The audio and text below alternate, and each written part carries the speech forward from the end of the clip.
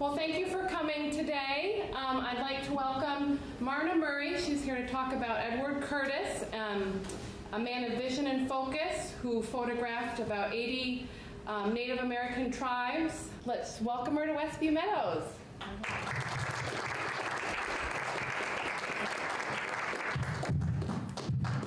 Great, Julie, thank you. And I hope I can coordinate all the different technologies here. Good afternoon and welcome on this mid-spring day that still feels like winter, but promises of a better weekend. This afternoon I will present a program on Edward Curtis. At the turn of the 20th century, he photographed and documented the lives of the North American tribes. In 2018, 150 years since his birth, there will be exhibits, lectures, and more. For this presentation, I have two focuses, one on vision and one on focus, both of those critical to Curtis's character and his accomplishments. The session will be divided into three parts, each followed by a brief opportunity for questions. First, general introduction and information, then his photographs, and finally, more on his legacy.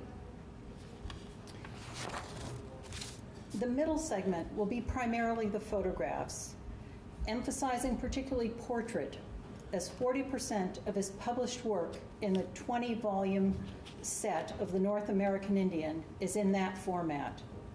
There will also be some images of humans, subjects, in non-portrait format. Further, there are four other major categories: landscapes, architecture, livelihoods, and artifacts of the North American Indian. Although I recognize that the current nomenclature is Native American, I am going to be somewhat retrospective in using the terms that Curtis did: North American Indian, Indian, or the specific tribe to which he refers. Here you will see Curtis's focus on the Indian, the clear visual definition of his subjects. In the process, you will also be engaged in the vision that he saw, the faces, the landscapes, and the articles of those North American Indians. The final segment will focus on the legacy of his work and how, after decades of lapse, interest has been renewed and comes forward in ever-enriching ways, discussion, exhibits, and opportunities. Let's begin. And in doing so, I will share with you my personal journey and introduction to Curtis. About 15 years ago, I was living in the Pacific Northwest in the furthest corner, and my goal was to reach the westernmost part of the continental U.S. on solstice to take in the longest day of the year. And that's, I guess you can see, this place right here, Nia Bay. As I stayed overnight in Port Angeles, I left early in the morning, and at the drive-through espresso stand, asked the barista how long it would take to get to Nia Bay. When she responded a couple of hours, I concluded she had not had her caffeine fix yet, because surely 50 miles could not take 2 hours. So I set out on this long, craggy coastal road, and it was marked at 15 miles an hour, curves at 5. And indeed, 2 hours later, I arrived at Nia Bay. I found the Macaw Maiden Diner. I went in for breakfast, and I observed two interesting photographs near the cashier, portraits of young women, looking strikingly similar in their pose and attire. I inquired. The answer was that the one on the left was by some famous photographer 100 years ago, and the one on the right was by the subject's granddaughter at the same age. I stared at them, studied them. Yes, for quite a while. The expressions were similar, facial features strikingly so, but that famous photographer one had such depth and quality. It was profound. It really captured me. I needed to know who that photographer was. Let me share with you Edward Curtis's photograph of the Macaw Maiden. Unfortunately, I cannot show you the comparison. because when I returned a couple of years ago, the diner was gone and no one knew what had become of the photographs. After that, I spent some time in the library and learned more about Curtis, this photographer of 100 years ago, how he captured the engagement of his subjects with the eyes straight to you, like Macaulay. His portraits offer deep character studies in just the first glance, and his landscapes were breathtaking.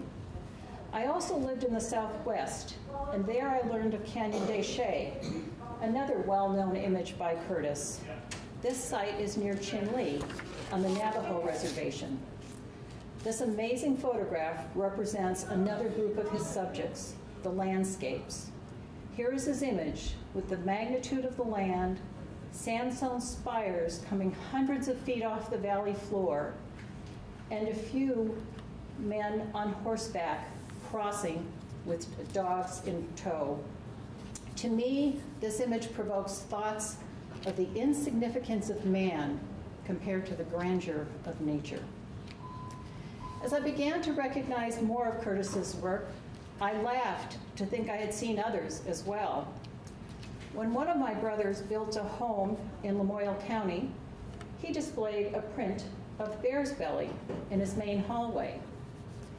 I expect for my brother and many others, this photograph represents strength and masculinity. Look at the scars on bear's belly's chest, all from flesh wounds induced as a part of this man's journey.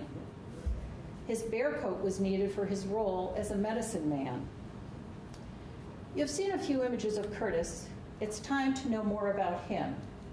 For me, that opportunity came when a friend recommended this biography, Short Nights of the Shadow Catcher by Timothy Egan. And I began my more serious study of Curtis. Curtis was born in 1868 in Wisconsin, and his family moved to Minnesota when he was young. His father, a Civil War veteran, was in poor health as a result of his war service, and he worked only as a traveling preacher. Edward often joined him, going deep in the wilderness, developing survival skills, and being a great outdoorsman. His fascination with photography also began at an early age, and using a lens that his father brought back from the war and instructions from Wilson's Photographic Magazine, he crafted a rudimentary camera. At 17, he became an apprentice to a photographer in St. Paul. But within a couple of years, the family's path changed with a move to Puget Sound in the Northwest. Edward and his father went first. Months later, after they established a homestead, fished, cut timber, and planted fruit trees, the rest of the family arrived, mother, brother, and sister. Within 3 days of their arrival, Johnson Curtis died, and all of the family's responsibilities fell to Edward. Using his various talents in timbering, fishing, and finally photography, he supported his family. He also married and began a family of his own. Regarding photography, Curtis bought into a studio in Seattle. Eventually, he established his own studio. His portraits were remarkable. It was the place for Seattle society to have their portrait taken. People often commented that he captured the essence of a person. But for Curtis, his interest saw beyond the fancy studio, down to the shores of Puget Sound, where he found the daughter of Chief Seattle, old, craggy, and living within the city limits that barred natives. Princess Angeline sat for Curtis. These photographs and a couple of others won him prizes and attentions in the world of photography. Consider for a moment a photographer at the turn of the 20th century. It included a huge, heavy camera, 50 pounds or more, on a tripod with glass plates and an image that was upside down and backwards to the photographer. The thought that Curtis could connect with a subject to gain the essence of that person and then compose a photograph while looking upside down and backwards speaks to his focus on the task. Next came the time-consuming chemical process of developing the images. These photographs in composition, technique, and result were not the quickie selfies of today's cell phones. Curtis also photographed landscapes and sought sites that had never been photographed. Mount Rainier was one of those. Its year-round ice cap, socked in fog, lake deep in the center, and volcanic essence provided ample opportunity for unusual and interesting photographs. His survival skills served him well in achieving the photographs. And on one occasion, Curtis was there when a storm blew in, obscuring everything. He could hear voices asking for help. Lost and ill-prepared were a group of scientists from the East Coast. Among them was George Bird Grinnell, founder of the Audubon Society, and C. Hart Merriam of the National Geographic Society. Curtis came to their rescue, and thus began his friendship and association with these experts. The following year, Curtis served as the official photographer of the Harriman expedition to Alaska that included men of science, zoologists, geologists, botanists, and more. Here was Curtis with his 6th grade education, exposed to and enjoying the intellectual life of university professors, writers, and leaders like John Muir, John Burroughs, Gifford Pinchot. This experience proved a floating university education for Curtis himself. In 1900, Bird Grinnell invited Curtis to join him on a trip to visit the tribes in Montana. As Curtis continued to photograph, Grinnell asked if he had considered putting them together in a book for an exhibition. Curtis had taken portraits and sold them individually, but this trip led to his conviction that he needed to document the lives and cultures of these tribes. Like others of his time, Curtis saw this race, this way of life, vanishing. He wanted to capture it and document it before it was lost. Let's consider for a moment his words of his vision. His aim, to picture all of Indian life and environment, their young and old, with their habitations and industries, ceremonies, games, and everyday customs. These immense goals were best expressed in his words to Grinnell. "I want to make them live forever. It is such a big dream, I can't see it all." Curtis spent about 5 years using his own resources, but began to realize that he could not do this project alone. Through connections with his friends and acquaintances that now included President Theodore Roosevelt, he began making inquiries and seeking funding. Here is Curtis's portrait of Roosevelt. Roosevelt suggested that Curtis approach J.P. Morgan, a philanthropist and financier, for support. Although Morgan, also a portrait by Curtis, turned him down, Curtis offered to show Morgan some of the photographs, including this one of Mosa. With her facial markings and ornamentation of her tribe, Curtis' captions compares her to a fawn in the forest, questioning the strange thing of civilization seen for the first time. Morgan changed his mind and supported the project, but required Curtis to sell subscriptions. Their arrangement included $15,000 each year for 5 years to support the field work and production. Curtis received no salary nor compensation. The project would produce 20 volumes that Curtis would sell by subscription for a total of $3,000. Subscribers were to include wealthy industrialists, museums, and libraries. With focus, determination, and grit, Curtis did see it all and documented it for the rest of us. Active production of the volumes began in 1907. However, it slowed during the teens when the type of printing material was not available. The death of J.P. Morgan in 1913 impacted the progress as well, and as did the First World War. Ultimately, Morgan's heirs continued to support the field work. A display of the works helps to understand how expansive this undertaking was.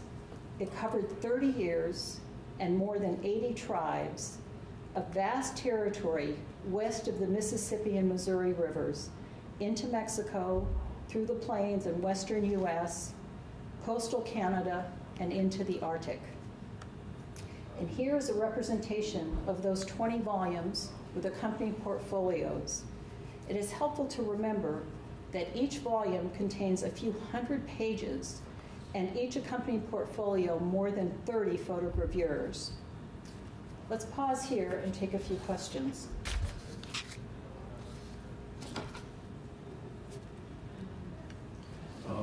Where is the largest collection in Vermont or in New Hampshire of his work? I don't know that there's a collection in Vermont. There is a collection, a full set at Dartmouth. I'll speak of that later in the legacy, but that is the nearest. There's a partial collection in Montreal. Did he, I'm struck by the breadth of the territory that he Yes. covered. And so it makes me wonder, did he have a team that went with him? Or, you know, how was this organized actually in the field? Okay. The question is, did he have a team to go with him? And the answer is yes, there were many. He had translators, he had field interviewers, he worked with many different tribes and had to work with many languages as a result of that. He also worked with Hodge, the primary editor. He worked with musicians. When you see later some of the musical things that were included, the group of people that worked with him was very large and changed over the years, of course. There were some key people both in photography and in the field work, in the ethnology. Anne? He was required to sell them to libraries, and was that an easy task? Were people interested at that time? Anne's asking about the subscription and his requirement to sell them. Was it an easy task? It was not an easy task, particularly not for him. Someone with his artistic temperament did not do well at the business side of things. We'll see more of that later. However, you also suggested that was there an interest. Indeed, there was an interest during this time. There was a great deal being written about the indigenous populations and a good deal of interest, and many people at the time felt that this race, this culture would vanish. So that sense of documenting and preserving in that way. Did he keep his Seattle studio while he was engaged in this project? A little more of that later. The question is about, did he maintain his Seattle studio? I would have to say that his wife maintained his Seattle studio. He did a little of it. He spent a great deal of time in the field work and used a lot of the studio to produce the documents and the materials. But he was less active in the studio himself. Other questions? Obviously, he couldn't do this all continuously.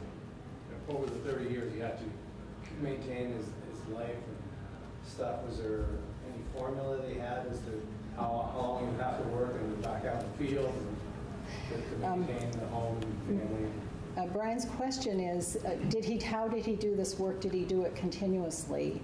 Indeed not. One of the things I'll be able to tell you about later is a huge gap in time around the First World War when there was virtually no field work being done. But there were other times, there are diaries and documentation from him in the 1906, 1907, just before the first publication of the first 2 or 3 volumes, where he and a staff were working virtually 20 hours a day, going to the post office once a week, and day in and day out to prepare the documents. So, and intense periods of work and then huge gaps, and many returns to the various tribes in various areas. Other questions, or shall we move on? Let's go. So now we'll talk about the subjects of his photography and moving on to the remarkable images that he produced. Viewing the selection, we will look at both his focus on the faces of the people, young, old, saddened, or cheerful. A composite of this work also sees the vision that Curtis had in documenting this receding culture in all aspects. Regarding the images, in the Bremen 1992 thesis, studied all 2,226 images that are available in the North American Indian, both the text and the portfolios. They are categorized into 5 major groups: the portraits, and including some non-portrait human subjects, landscapes, architecture, livelihood, and artifacts. Let's begin with portraits. What is a portrait?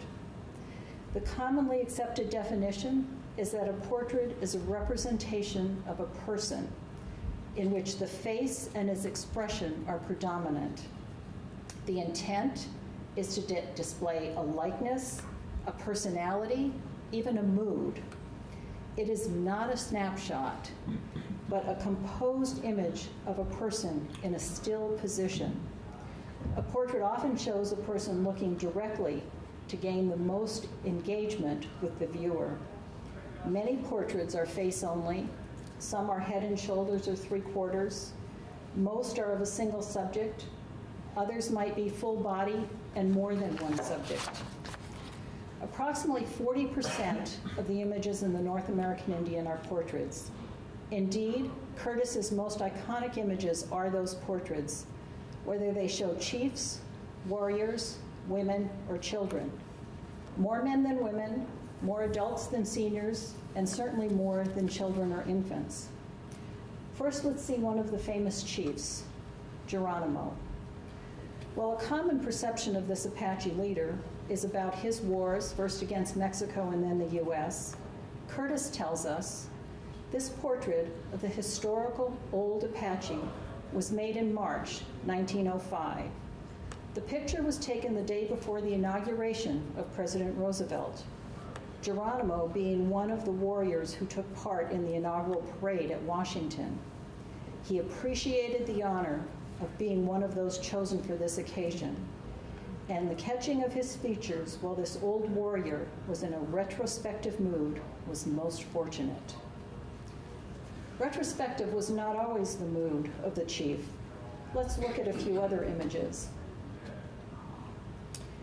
Here is Bull Chief. We see his pursed lips, his eyes defiant, resolute. Curtis tells more about him in the text, especially speaking to his bravery. Bull Chief never led a war party from camp, but 4 times took detachments that were turning back, and each time came back with undisputed honor. 3 times he dismounted in battle and alone held the enemy at bay. Next, Chief Garfield, a more neutral stance. His amazing headdress and ornamentation are predominant. And finally, Chief Joseph. Curtis's long caption speaks of Chief Joseph's heroic efforts to resist the greed of white settlers. But it's the chief's own words that define his legacy. I am tired, my heart is sick and sad. From where the sun now stands, I will fight no more forever. So in their various postures, from retrospective, defiant, neutral, to sadness, the chiefs convey a good deal of their life experiences in these portraits. A look at the young and adult men tells us something about them, some quite serious, even somber, like this Navajo medicine man. In contrast, the Piegan dandy offers the very definition of dandy, showing his devotion to style, neatness, fashion, and dress and appearance. He offers a certain air of cool and hip, remarkable hairstyle, facial enhancements, and ornamentation, as well as his decorative garments. In contrast, the intense seriousness of the Zuni governor of the Southwest tribe. In review, the young and adult men, medicine man, dandy, and governor. Women offer another view into the lives of the indigenous tribes. These 3 portraits of women show different expressions. Pima woman, Pima matron, most often during this era, persons sat for portraits and did not smile. Pima matron is atypical in that regard. The Suquamish woman seems almost too somber for a portrait, but again, Curtis's purpose was to convey the losses of these people, and it comes across in portraits such as this. Wisham girl may seemingly have a smirk, or it could just be the whalebone ornamentation through her nose.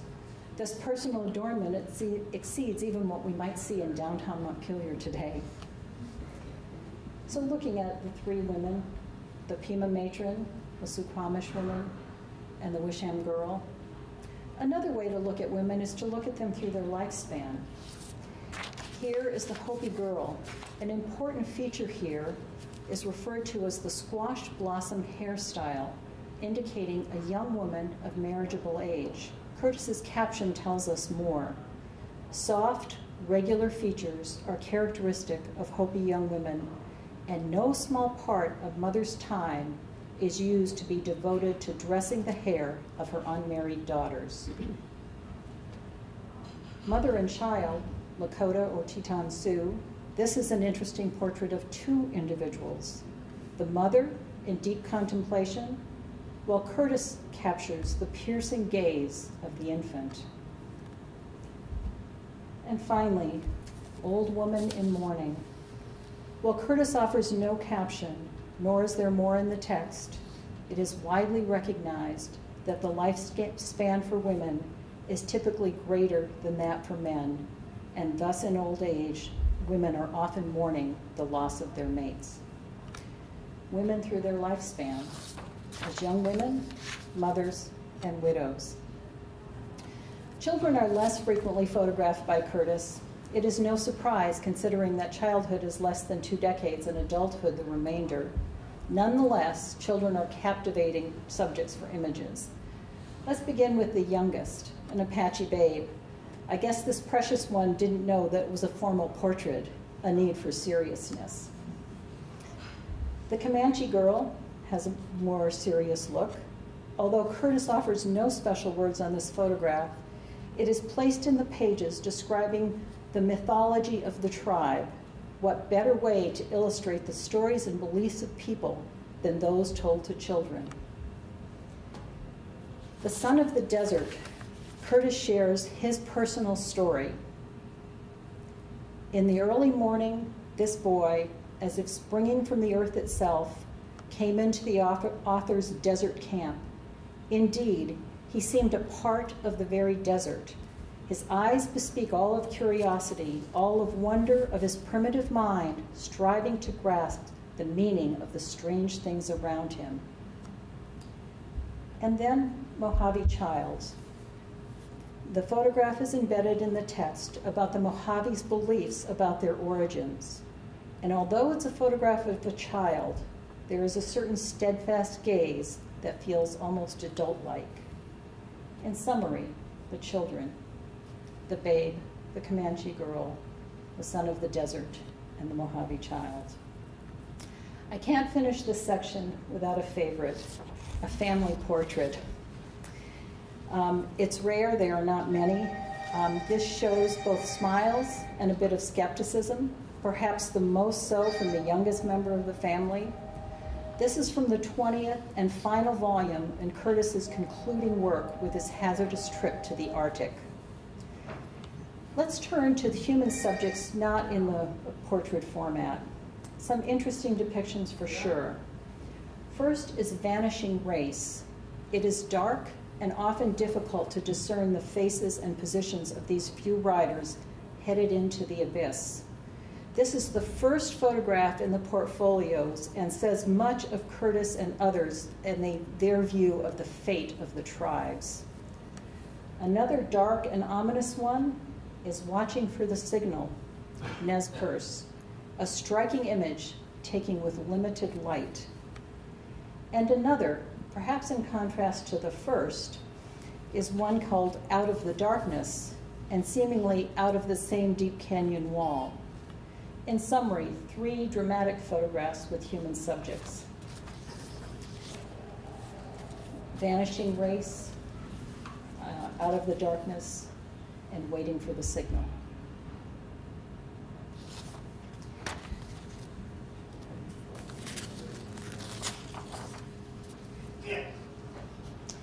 The next three are the daily activities that surround food, obtaining and preparing it. First is macaw whaler, and again, this is from the area on Nia Bay. And one on the preparation of food is called pounding the fish. And a rather noted photograph here is the piki maker, preparing a type of grilled bread. A summary of these three life-sustaining activities: the whaler, pounding the fish, and the piki maker. Before I leave this segment, I want to offer three favorites. First, waiting in the forest. Curtis tells us, at dusk, young men, closely wrapped in white cotton sheets, may be seen standing motionless in the shadow of the trees, each one alert for the opportunity to steal a meeting with his sweetheart. Waiting in the forest. Watching the dancers brings us back to the Southwest and shows the squash blossom hairstyle of the young women of marriageable age. And in contrast to that joyful occasion, this one is called Heavy Load, Sioux, depicting the harsh realities of obtaining warmth in the winter. Some favorites: waiting in the forest, watching the dancers, and Heavy Load. But let's move on to landscapes. The immense landscape, Curtis often includes the human subject.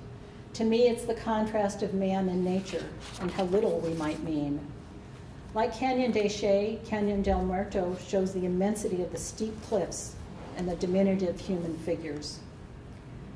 Sunset on Puget Sound shows a higher horizontal line and a more prominent image of the vessel and its occupants.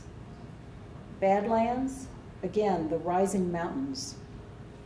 In summary, the landscapes, Canyon del Muerto, on Puget Sound, and in the Badlands. Moving on to architecture, the native dwellings appealed to Curtis, and he provided many traditional types. Popular culture may most identify the teepees, like these of the Teton area of northern Montana, but also see the centuries-old adobe of the Southwest. Of this one in particular, Curtis provides a great deal of information, as he saw it change over a few decades. From the 1880s, when it rose to the height of 6 well-defined stories. In 1903, when the photograph here reproduced was made, there were 5 stories. In 1910, a single apartment was 4 stories from the ground, but in 1919, the room was demolished, and Curtis did note the hemispherical oven of the Spanish provenance on the roof. You can see there in the lower corner. And finally, a structure of wood and frame, as seen in the Pacific Northwest. In describing this structure, its purpose and production, Curtis says, the longitudinal and circular flutes on the columns are laboriously produced by a means of small hand adds of primitive form. In summary, the 3 architectures, teepee of the plains, adobe of the Southwest, and frame of the Pacific Northwest. The livelihoods were important, and the tribes documented, and they were documented by Curtis.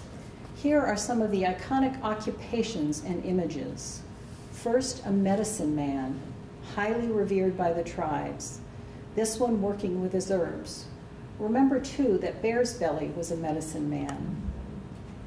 Next, a weaver of the sheep herder tribes of the Southwest. In speaking of this Navajo blanket loom, Curtis tells us, during the summer they are erected outdoors under an improvised shelter, as in this case, beneath a tree. The simplicity of the loom and its products are clearly shown, pictured in the early morning light under a cottonwood. Finally, a potter creating functional and decorative artifacts. This potter appears so involved in the work that it is hard to see where the clay ends and the human begins. The iconic livelihoods, the medicine man, the weaver, the potter. artifacts represent the final segment of photographic images. First, a sand painting, so careful in its construction. Curtis tells us that this is one of 4 elaborate dry paintings or sand altars employed in the rites of the Mountain Chat, a Navajo medicine ceremony of 9 days duration. And typically the sand paintings lasted no longer than that. Here are highly decorative baskets from a tribe in the southwestern part of California, and pottery from an area of New Mexico. Curtis tells us a great deal about this particular pottery. The polished black vessel on the left represent a recent revival under the stimulus of commercial encouragement, but of an ancient phase of potter's art, for it answers the description of black ware observed by Coronado's chronicles centuries before. So the 3 artifacts, the sand painting, the baskets, the pottery. Curtis achieved his vision of creating a record of this vanishing race. Although his portraits are most recognized and represent a large portion of his body of work, he photographed, recorded, and documented many aspects of the lives of the North American Indian. The places where they lived, from desert to mountain to oceanside, how they lived, teepee, adobe, or wood frame, their activities to sustain themselves, and the products they made for both artistic and practical purposes. Yes, Curtis viewed it all and shared that vision for generations to come. So I'll pause here for a few questions. Yes, Jess? In your research, did you get a sense of what his entree was to the various tribes, what his story was, and how he gained the trust of the people that he photographed?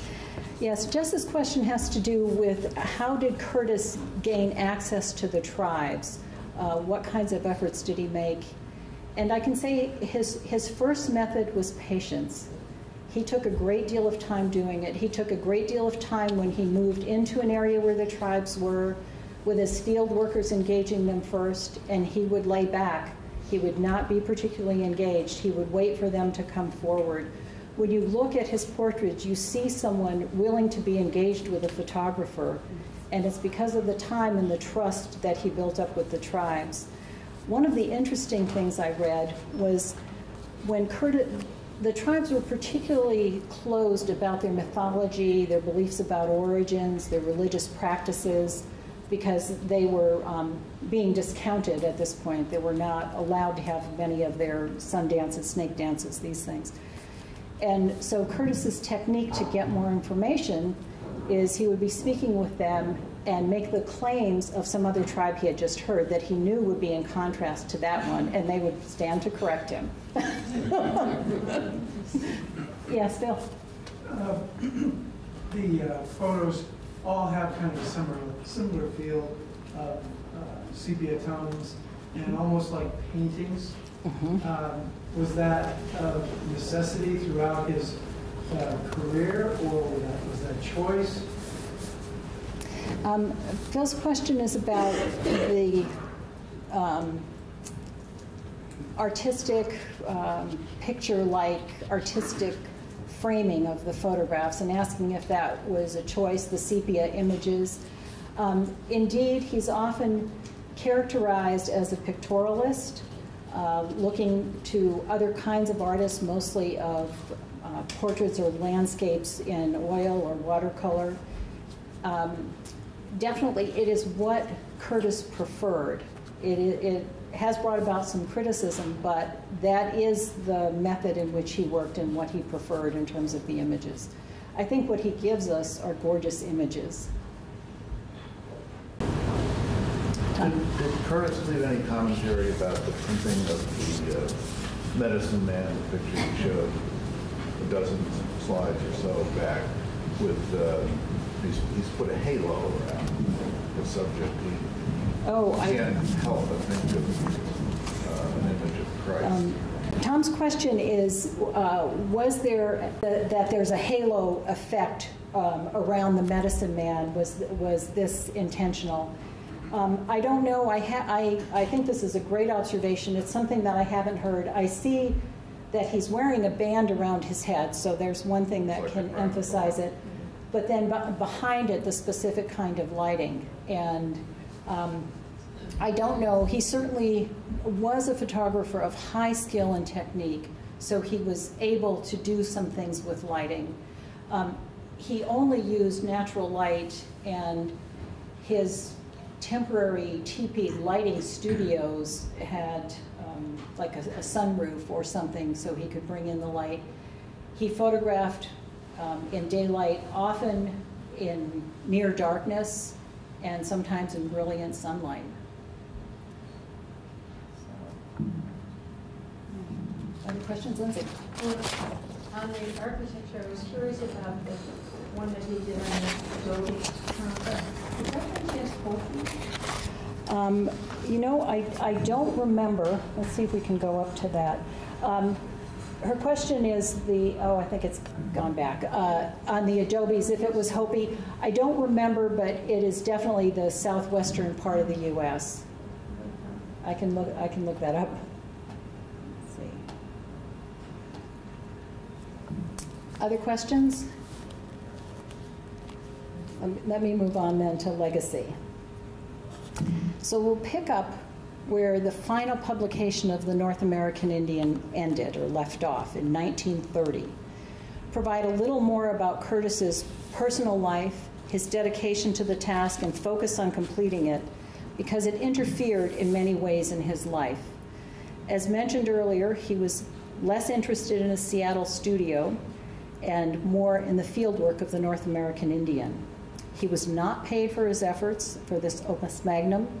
Left back at the studio to handle the day-to-day work was his wife, managing the studio and doing the best to raise 4 children.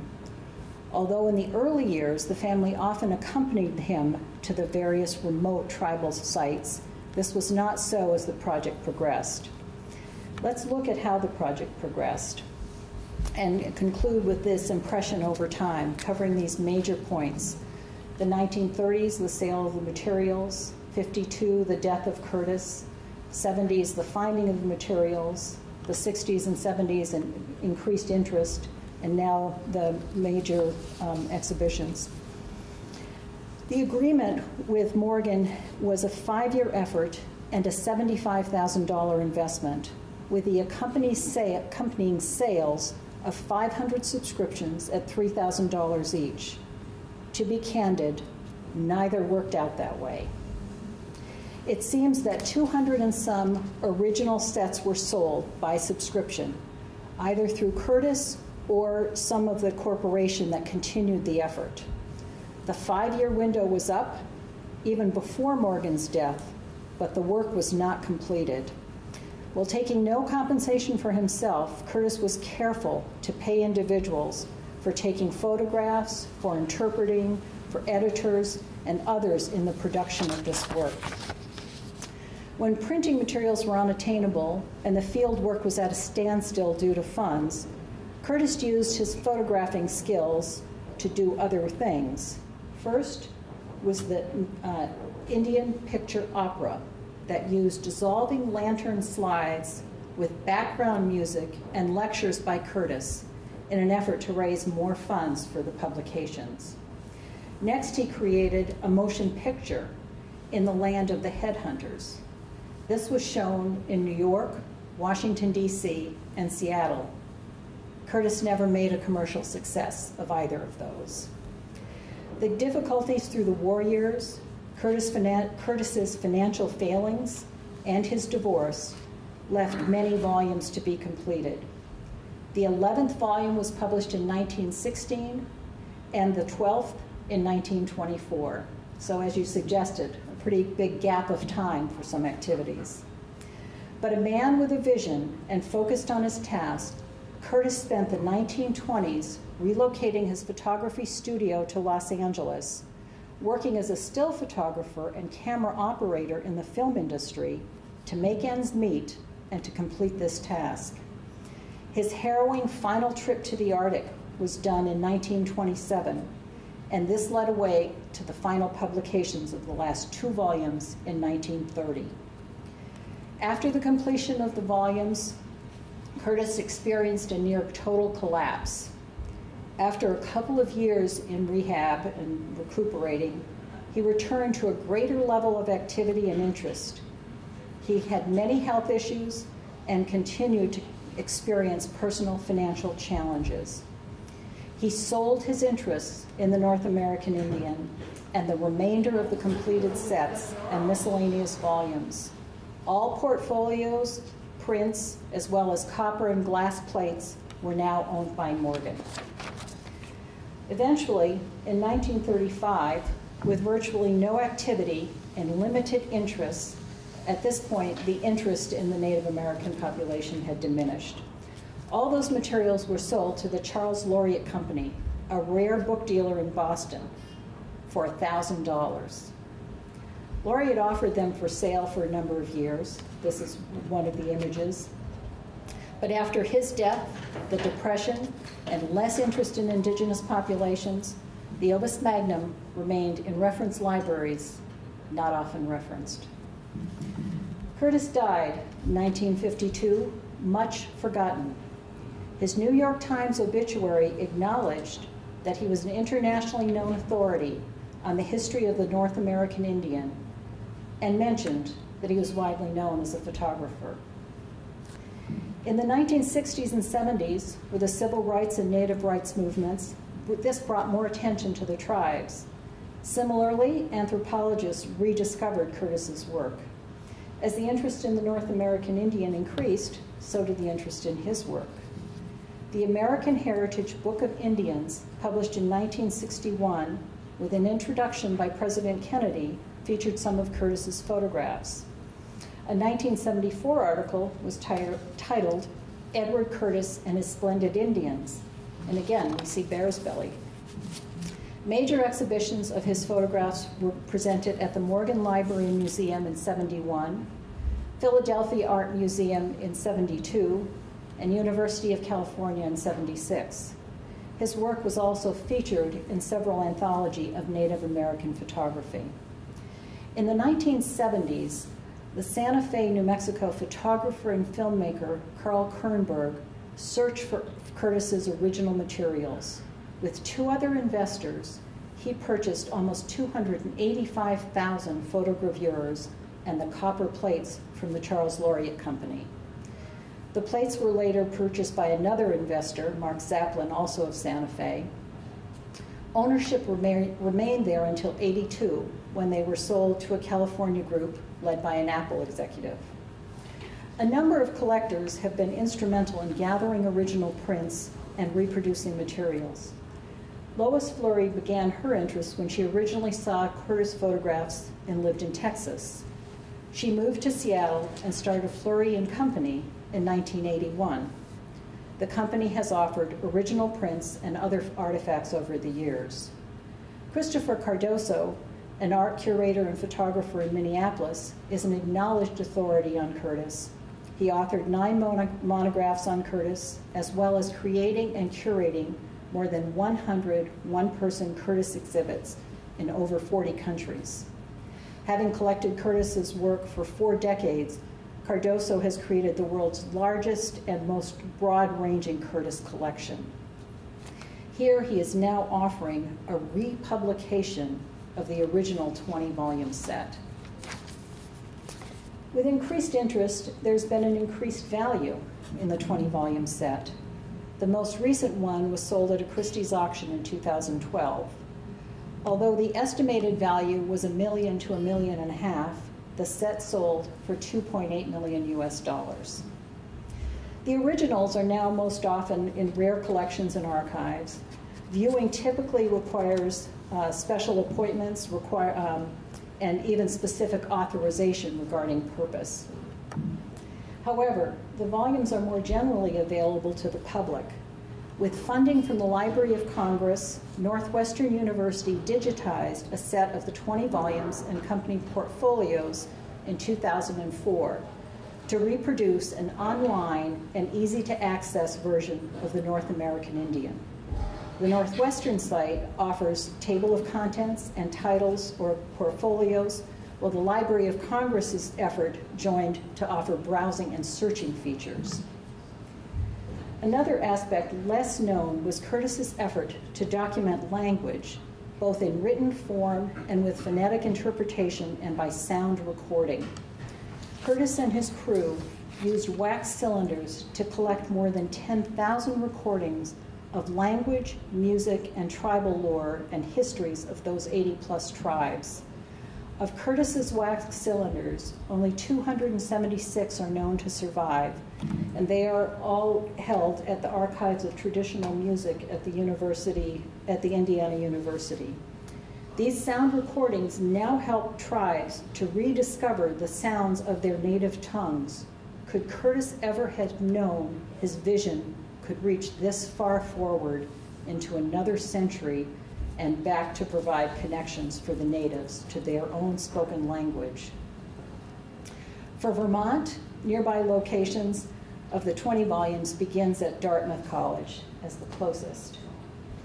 The location there is the Rainier Special Collections Library, right in front of the Baker Library, better known. Another source for a partial collection is at the McCord Museum in Montreal. And in that collection is an interesting and yet unsolved mystery. Let me share with you what I've learned of the acquisition. We must begin with Hayter Reed, born in Upper Canada in the middle of the 19th century. He worked for the Canadian Department of Interior as Indian agent and commissioner in Western Canada in the 1880s. During this era, he acquired many artifacts and Indian memorabilia. He later lived in Ottawa and Montreal. However, his work for the Canadian Pacific Railroad brought him across the country from Quebec City to Vancouver during the early 20th century. One can only speculate that it was during this time, when the first volumes of the North American Indian had been published, that he had the opportunity to acquire the partial set that he did. Hayter Reed married Kate Armour Lottery, and they had one son, Gordon Reed. Gordon's widow made a gift to the McCord Museum, or its predecessor, the Redpath, of 7 of the 8 volumes and the 8 portfolios during the early 1960s. Their daughter, the lone descendant, Kate Reed, spoke fondly of her childhood memories of large boxes of beautiful photographs. What a wonderful gift that all of these Curtis's originals were given to the museum. A major exhibit at McCord was held in 2012. Interestingly, the partial set is numbered 115 and has a printed dedication. It says, "This monumental work in 20 volumes by Edward S. Curtis is a gift to the Rainier Club of Seattle through the kindness of James A. Moore, April 1911. So why is a set dedicated to a club in Seattle located across the border and continent in Montreal? One simple determination is that in 1911, 8 volumes had been published, so it is not surprising that that's the limit of what Hayter Reed had acquired. James A. Moore was a developer and leader in Seattle in the early 20th century. His Moore Theater, which continues today, is one of the sites that showed Curtis's 1914 film. The Rainier Club served as a gentleman's club and residence in the early 20th century. Curtis often resided there in between his travels and his separation from his family. The Rainier Club, like others of its ilk, suffered financial hardship during the Depression. Interestingly, neither James Moore nor the Rainier Club are listed as subscribers to the North American Indian, either in Curtis's personal papers at the University of Washington, nor in those held by the Morgan Library in New York City. It remains a mystery for another day. Fast forward to today. In honor of the 150th anniversary of Curtis's birth, there will be many exhibits. By December 2018, more than 20 museums, Native culture centers, libraries, and other organizations in Seattle and across the Pacific Northwest will stage exhibits and events connected to the images that Curtis made of Native people and connect those to explore their relevance today. For a few moments, let's think back to the work of Edward Curtis. His vision to see and document a passing way of life as lived by the indigenous populations of North America. His focus on the faces, the landscapes, and the aspects of their lives, as well as his steadfast vision and commitment to the task over a 30-year period of time, which took a great personal toll on him. The full appreciation of his life's work is just now coming into view, 150 years since his birth. I thank you for your time, and I hope you've enjoyed this journey. We'll take a few other questions.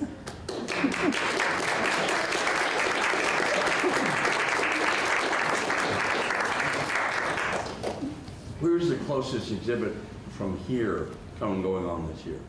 Oh, I think Wisconsin. I think there's one near his birthplace, Whitewater, Wisconsin. I can find it and get it to you. And that won't be until fall. Most of these, so many of these are in the Pacific Northwest. Brian? You said that he collapsed at one point, and when he finished his work, is there any diagnosis as to what Brian's asking about what happened to Curtis, what was his collapse after he finished this work.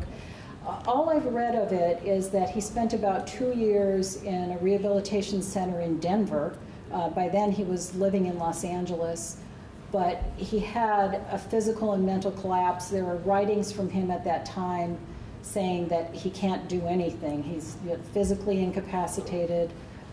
Obviously he pushed the limits of the human body to do all of the things he did. That last trip to the Arctic, they almost sank the ship numbers of times. They left much too late into the season when the ice was coming in.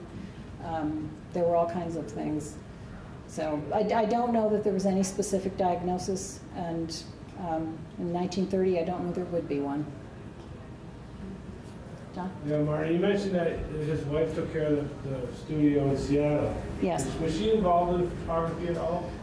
The question is about his wife and her participation in the studio. I don't see any documentation of her as a photographer.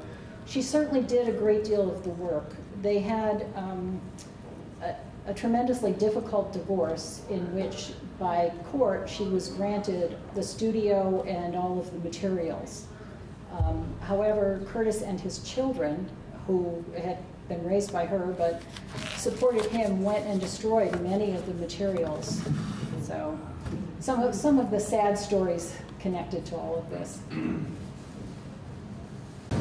Yes? You mentioned someone in Minneapolis being taken a private interest. Is there anything on display in Minneapolis? Your question is about what is in Minneapolis, and is there anything on display? I don't know that there's anything right there. Christopher Cardozo has a studio there. He has a huge online. I had shown that. It's easy to find.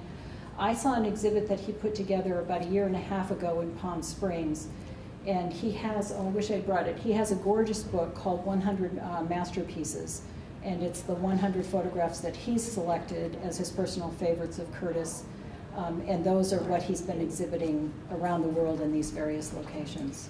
I don't know that, the last time I communicated with him, I didn't get the impression there was anything there to be seen, because I had the same thought of what's there. So, Is the Alaska journey documented in a way that's accessible to okay. about? Will's asking about the Alaska journey, and I assume you mean the Harriman expedition. The Arctic one. Oh, his No, final. I mean the Arctic one. Oh, his final Arctic.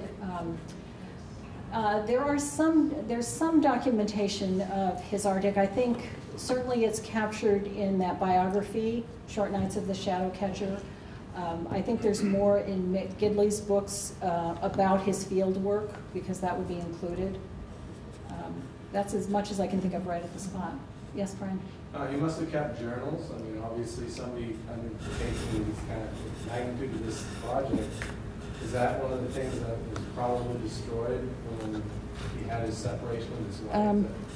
You're asking about his journals and his documentation. I don't know that he was a particularly good journalist. There are some commentaries. There's one long correspondence between him and a librarian at the Washington State Historical Library that happened in the 1940s, I believe. And that actually is available through the Seattle Public Library. In terms of his project, when I was at the Morgan Library in New York looking at those documents, I would say that he was a very bad accountant. When he would put in things for his bills, it would be X activity, X amount. So an artist at heart. Very much an artist at heart. I've looked at lots of materials and supporting documentation. His wouldn't have qualified in most regards. Anything else? Is the Morgan? I'm sorry? Is the Morgan Library? Not that I've found. I haven't communicated with them recently, but that's a very good question. They certainly should. The other place that has had exhibits, and again, I don't know that they're planning any, is the Wadsworth Atheneum in Hartford. And that's because J.P. Morgan was actually from Hartford, and he supported that Atheneum and museum. I was down there a couple of years ago, and they have preserved their sets beautifully. It's incredible to see different original sets in the conditions they're in. So at this point, his work is a bit scattered. I've got a few different places where it's it being stored or kept or whatever. It's not all in one. Like Cordoza's got a whole bunch of it. Right, right. Well, kind of the question is, where is his work? And I would say there definitely, I've found probably 50 large museums, libraries, reference libraries. But to see those works, you have to make appointments. It's a huge requirement. Handling is difficult, and you have to have a specific purpose often. But I can't say enough about the online digitized version at Northwestern University. Those are all there. That's primarily where I obtain the images that I use. And it's a wonderful way to see them. And most often, actually, when I'm looking, I have that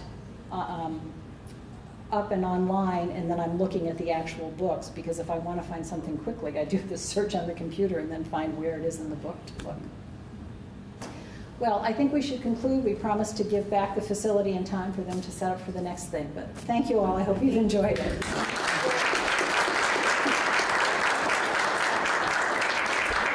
an opportunity for comment cards up here if any of you are willing. Be very eager to hear what you say.